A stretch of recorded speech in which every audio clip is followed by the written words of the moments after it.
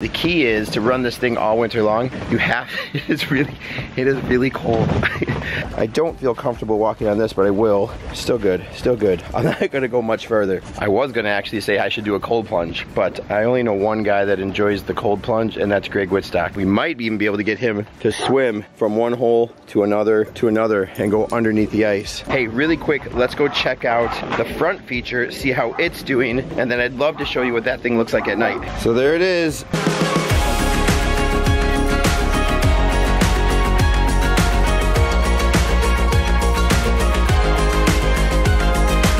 Hey, good morning everybody, it's Brian with Team Aquascape. I'm actually sitting in my house right now, getting ready to be picked up. I'm heading out to Arizona to go meet up with Jack and Ralph, work on, I think we're gonna finish up a project that they're working on. Maybe not, maybe they're already done, and it'll be great just to go see a project that they're working on and they've got it all finished. I think it's for a dog or something. Can't wait to show you that, but I'm sitting at my favorite spot in my house, my spot at the kitchen table, and you guys know what I'm talking about. Everybody has their chair at the kitchen table, and I'm looking out at my waterfall out the window over here, and notice part of it's not running, and so I'm a little concerned and want to make sure that everything's set up before I go out of town, because I just looked at my phone and it says it's at it says it's 3 degrees outside with a wind chill, or feels like -16, and I'm sure it feels much warmer than that, but let's go outside and see what it feels like. This will probably make a lot of you guys that live in Arizona and Florida very jealous because of how great the cold weather feels against your skin. All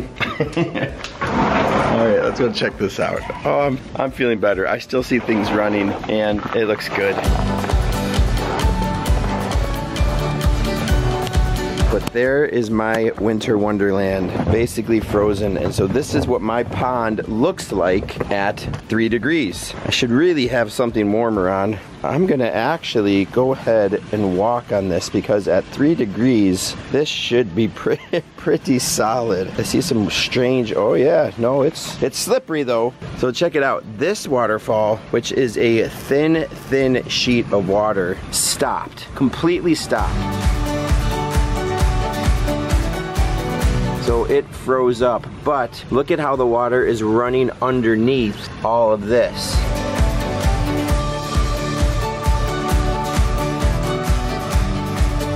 If you check out this, you can see that water running underneath. Can't even hear it because the ice is so thick, but that's what happens. The ice actually creates almost this igloo effect, insulating the water running on the inside of all of that stuff. You come over here, there's actually still a small little hole right there where we can see that water running, and then you can obviously see the bubbles and stuff of water coming over there.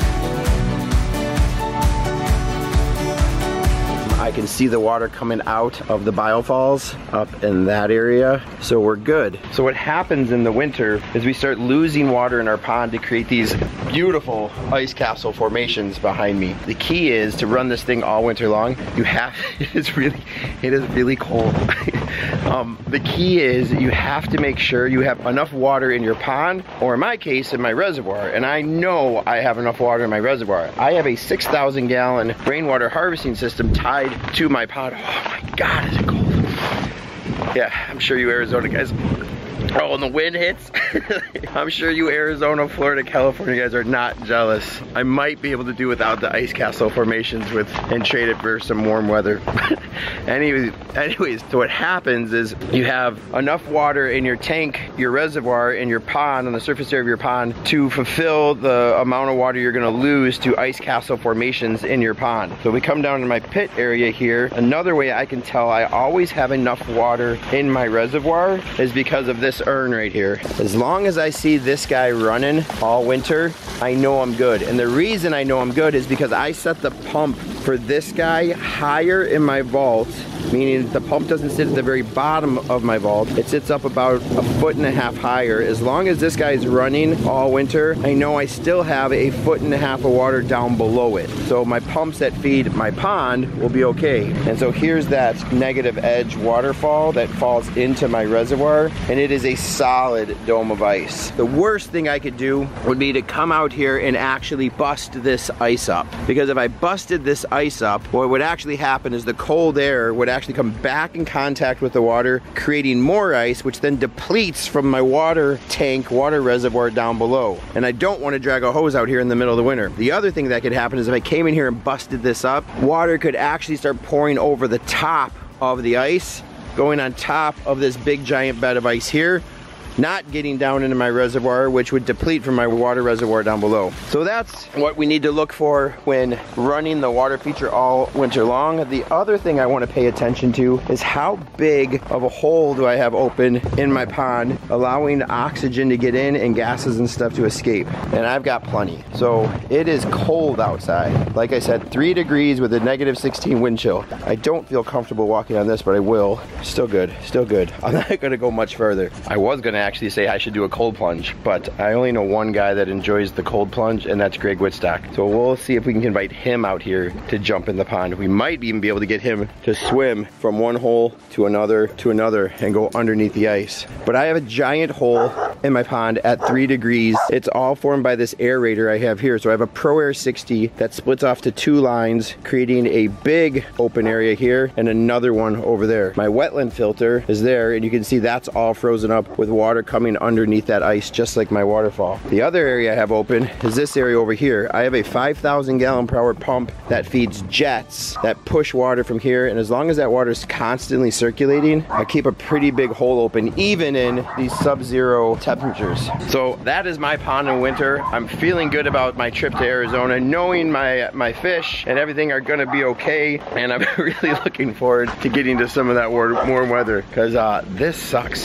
Hey, really quick, let's go check out the front feature, see how it's doing, and then I'd love to show you what that thing looks like at night. So there it is, running 2. So this doesn't have nearly as large of a reservoir underneath. I think it only has, I have to go back and look, but I think I only put 6, maybe 5 large aqua blocks underneath this, which would be about 150 gallons. But I'm not pushing a lot of water, like hardly any water really comes out of that. You can see how some of that water has actually gone out over the top of the ice, creating a much bigger ice sickle, if you will. But man, does it look cool. The other thing I know is I'm probably getting down towards the bottom of my reservoir because the ice is discolored. Usually when the ice gets discolored, it's because I'm pulling sediments from the bottom of my tank and it's staining the ice. The other thing I see here is that this is still running pretty good, but I don't see air bubbles. So I'm confident that I still have enough water in there to let this thing go. Same thing, worst thing I could do would be to bust up all of this ice here, bust up the ice on here, because it would deplete, or it would allow that cold air to come back in contact with the water, creating more ice, which would surely drain my 150 gallon tank. All right guys, I can't wait to show you what this thing looks like at night.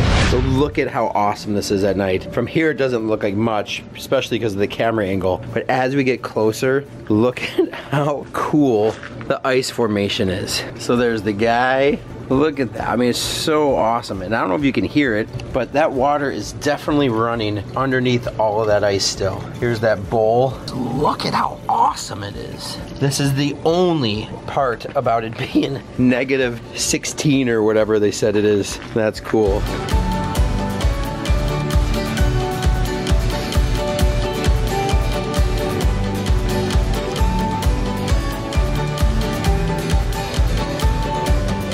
Again, this only happens because of that giant reservoir down there. So whether it's daytime or nighttime, just look at how cool it looks. And look at my dryer's on, so look at all the fog coming up over there. Huh? Winter Wonderland. Yes, and we still have our Santa out. So that's that's a wrap. Oh, let's do this. Let's do this with the special effects. So that's a wrap. Hope you enjoyed my winter wonderland, and hopefully you guys learned something. Hey, you know what to do. Like, comment, subscribe, tell all your friends, and maybe we'll do this when it's slightly warmer outside. Till then, bye.